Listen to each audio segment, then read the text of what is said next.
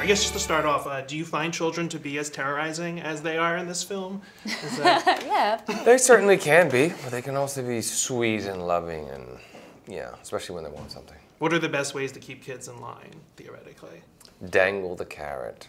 Whatever it is they want, that's usually one of my go-to moves. Yeah, negotiations. What about yours? Negotiation? Negotiations, yeah. But it's tough when they're little because, I mean, they're so adorable, you know, babies, like, forget it. They just, I'm such a mush. But toddlers are tough because it's sort of like, they're like, can't, it's like they're really drunk, but they can't speak English, you know? It's a very irrational behavior you're trying to deal with. As parents, is there anything Pete and Ellie did that you were like, no, don't do that, stop?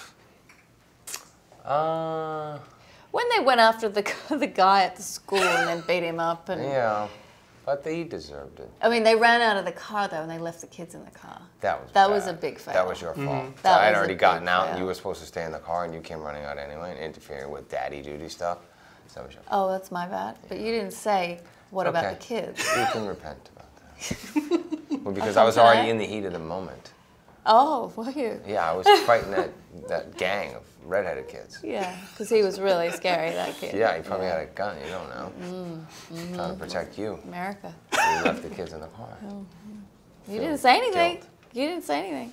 Is this how it was like on set, just constant bickering? We didn't She's talk just talking about how we she's didn't soft, talk. soft and mush. I just wouldn't talk.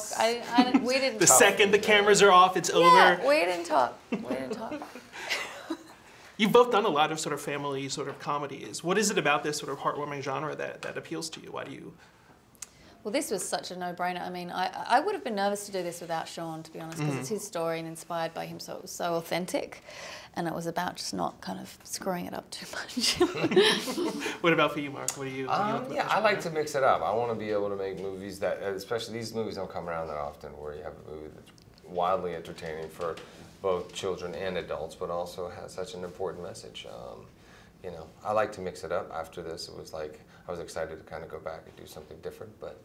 What's it like when your own family sees you as a dad on screen? Is that strange or surreal? Or? No, they enjoyed it. They enjoyed it, yeah. They're actually all excited to go back to the movie in a week and a half, 2 weeks, so